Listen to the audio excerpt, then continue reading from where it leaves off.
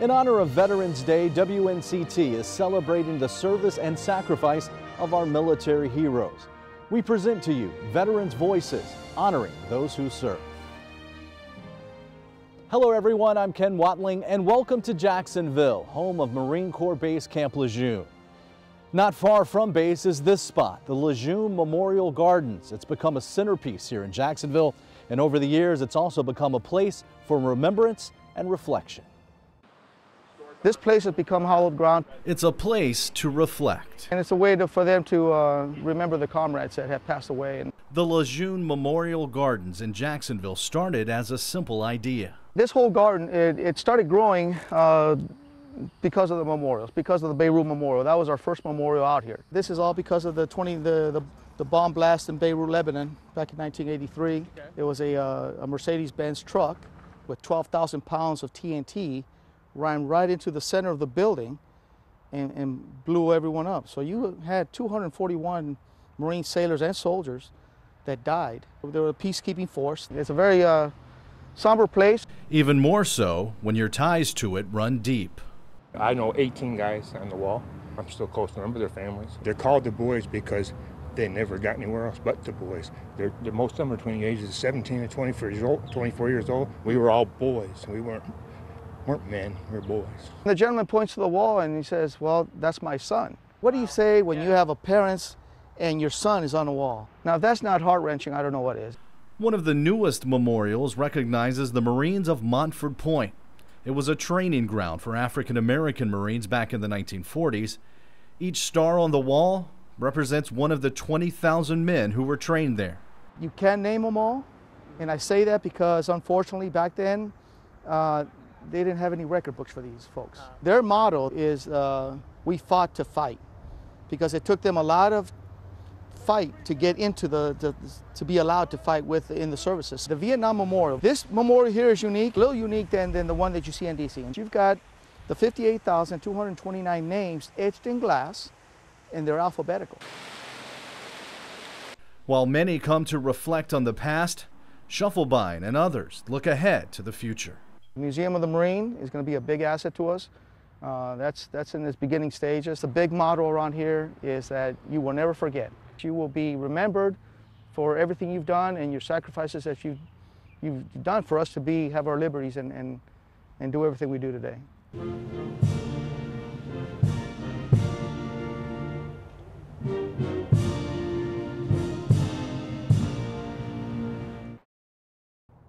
Go with the flow.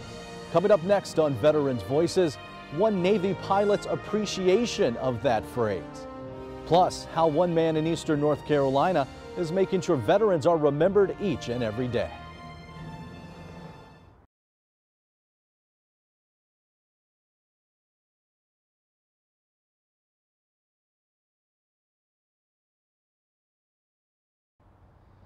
Welcome back to Veterans Voices.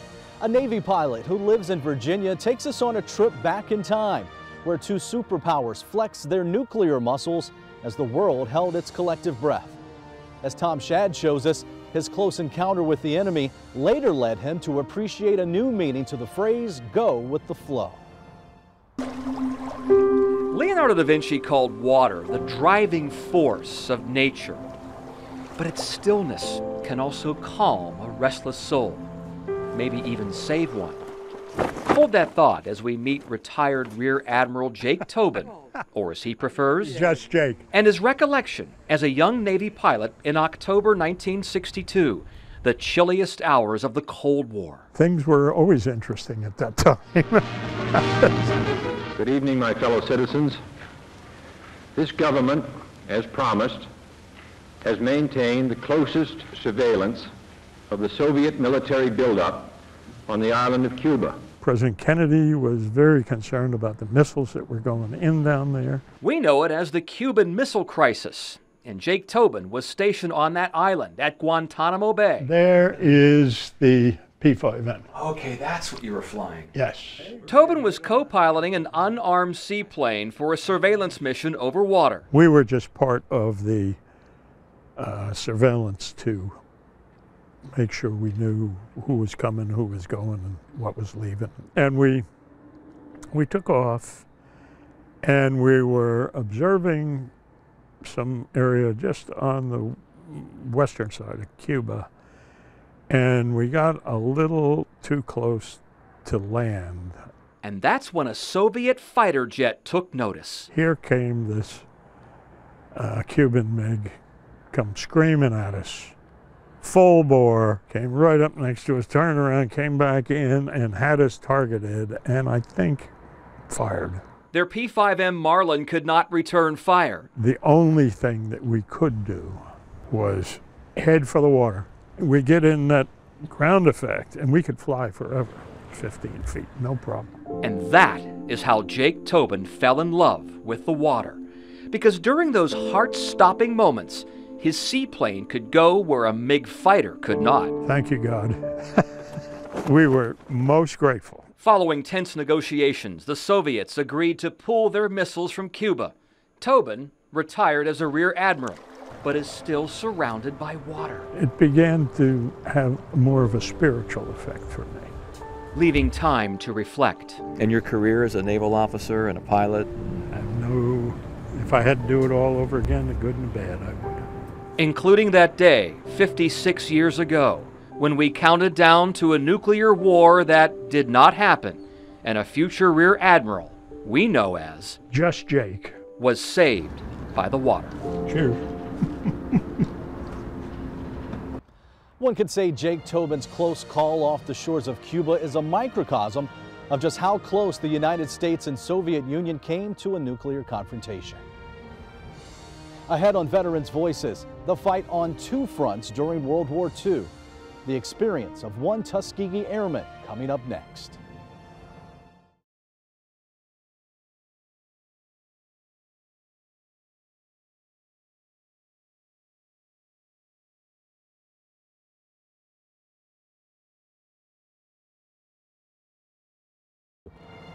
Welcome back to Veterans Voices. People across the nation will honor the men and women who have served our country on Veterans Day, November 11th. But one man here in the East makes it a point to do so year-round. WNCT's Courtney Allen has that story from a cemetery in Wilson. A little bit of water and a whole lot of elbow grease. A soft bristle toothbrush to get into the letters. Turns a headstone like this into this. But it's not just any headstones Wilson resident Clarence Hollowell is fixing up. I'm cleaning headstones of veterans. I've been doing it for a year. Hollowell began his journey last summer as a mailman delivering mail to the Maplewood Cemetery. That's when he realized how bad the veterans' headstones were. People just walk away and they can't read it.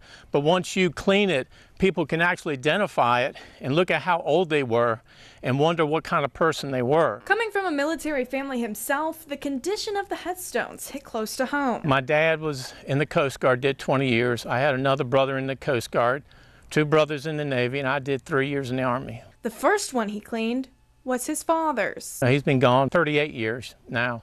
And I just thought it was the right thing to do. You get emotional because it is your parent. Since then, Hollowell's cleaned over 500 graves between Maplewood and Rest Haven here in Wilson to the Bellhaven Community Cemetery and the Cedar Grove Cemetery in Elm City. Some take 2 to 3 weeks and others may take 3 to 4 months. He makes a point to learn about the person behind each headstone. Everybody has a story. I keep a journal. I write every man's name down, everything that's on that stone, I'll document it. Then I'll go look on Ancestry.com and find out a story. To honor them the way they've honored our country. The military people are like the backbone of America. They gave up their tomorrows so I could have mine today. In Wilson, Courtney Allen, 9 on your side. World War II was a difficult time for our nation, which was fighting evil abroad. But for African Americans serving in the military, their fight was on two fronts. This is the Montford Point Marine Memorial here in Jacksonville.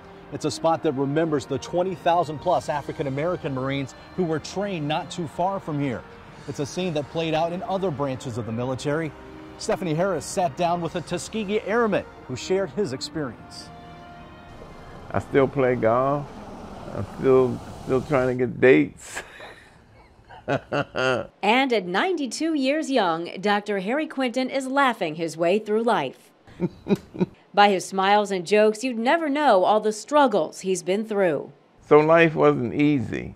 If I could just get in and show what I could do, that I could survive. That attitude started at 16 when Japan bombed Pearl Harbor.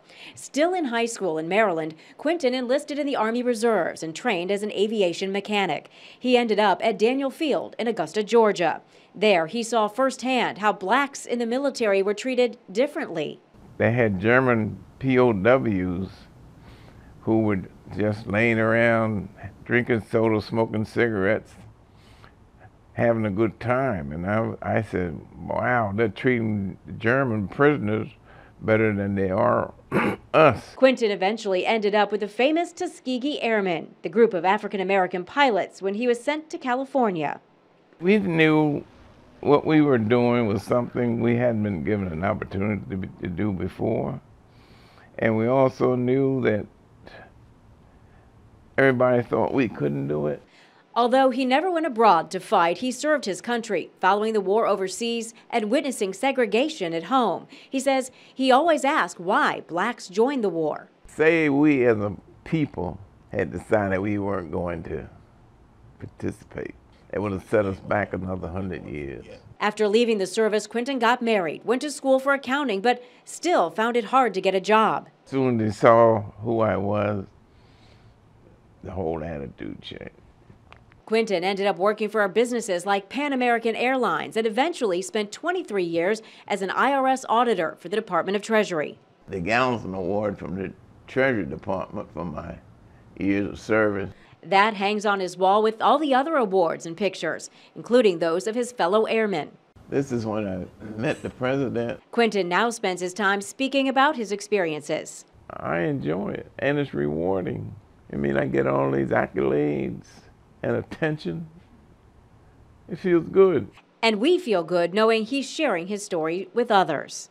I believe that if you prepare yourself, and when the opportunity comes, you have to be ready.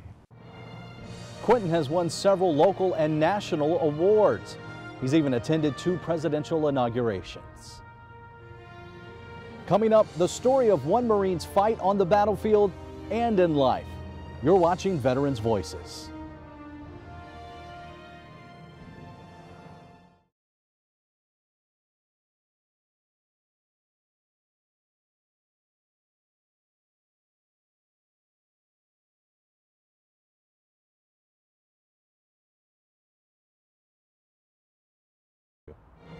Welcome back to Veterans Voices. We're introducing you to a man who knows how to fight, not just on the battlefield, but in his own personal life. He's seen the far corners of the world, from Mogadishu to Beirut. In fact, he survived the bombing that killed so many of his fellow Marines back in 1983. Those Marines are remembered here at the Beirut Memorial in Jacksonville. But now that Marine is leading the charge for his very survival. Tom Shad introduces us to him.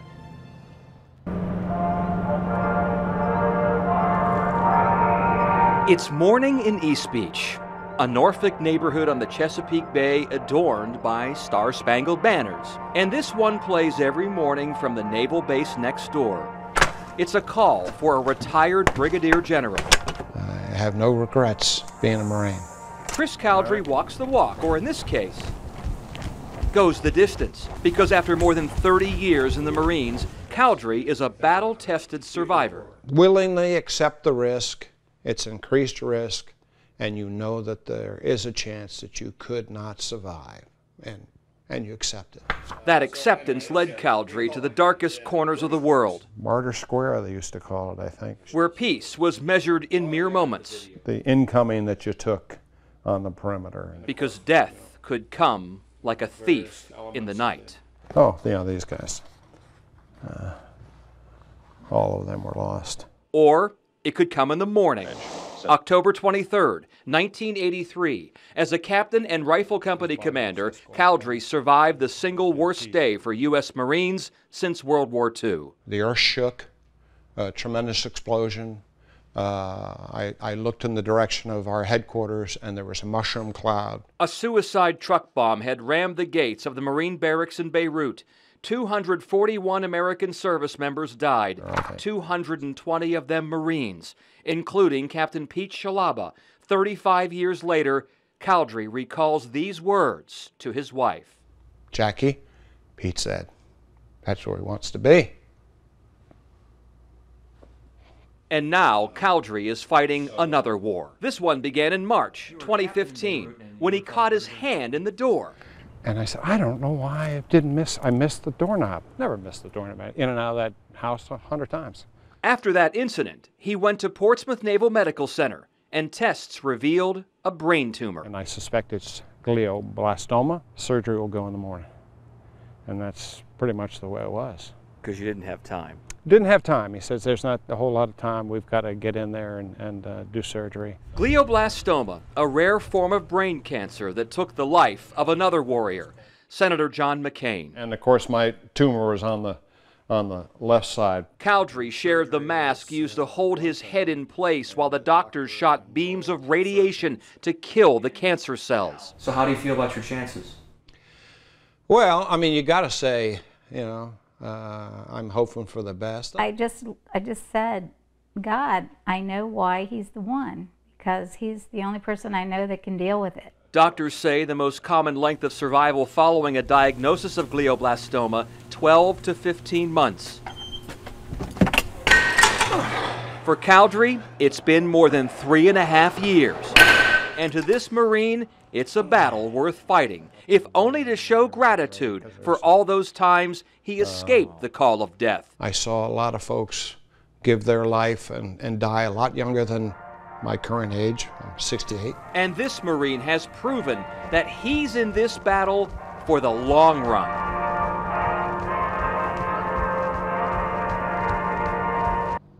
And Cowdery and his family marked the day he was diagnosed with glioblastoma, which was March 4th, 2015, as a command to march forth and fight against the disease. Up next on Veterans Voices, our final stop takes us to a historic home in Duplin County, which honors that county's rich military history.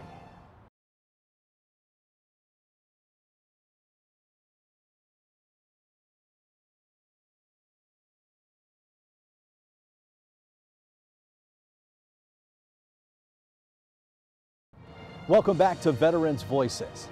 Our final stop takes us to the Duplin County town of Warsaw for a visit to the historic LP Best home, built in the late 1800s. The home was renovated in the 1990s, and today not only does the history of that home live on, so too does the history of thousands of Erie military veterans. We're well represented all the way through, from the private all the way up. There's a rich military history in Warsaw. It's due in part to geography. We're the crossroads of the military with all the bases that are around us. Seymour Johnson Air Force Base sits just 25 miles to the north. Marine Corps Base Camp Lejeune is 40 miles to the southeast. And 50 miles to the west is the U.S. Army's Fort Bragg, the largest military installation in the world. We'll get a lot of veterans, active veterans, that come through. They'll see the sign outside of the road, and curiosity will bring them in. That curiosity brings them here to the LP Best House in Warsaw, built in 1894. Today it's home to the Duplin County Veterans Memorial Museum. But we specifically honor Duplin County veterans. Earl Rouse is the curator of the museum and a Warsaw native. His time in the Coast Guard during Vietnam is displayed here. The criteria to get into the museum: you're born in Duplin County, you come back and lived in Duplin County, you died in Duplin County. I've always made a joke out of it: if you ride by the museum, I'll grab you and put you in honor roll. That honor roll sits at the museum's entrance, filled with more than 8,000 names of Duplin County veterans. I think that we're still short several thousand.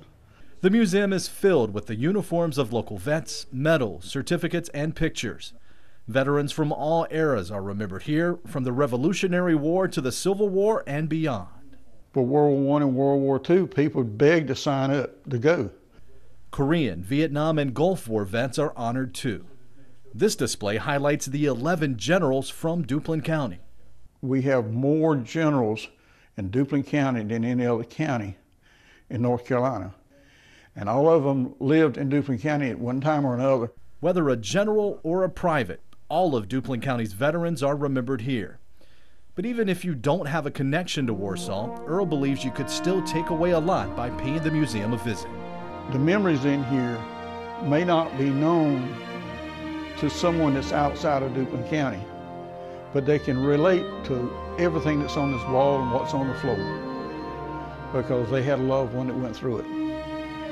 They may not be military people, but it's the history that everybody needs to know. And Mr. Rouse does everything he can to make sure Duplin County veterans are remembered.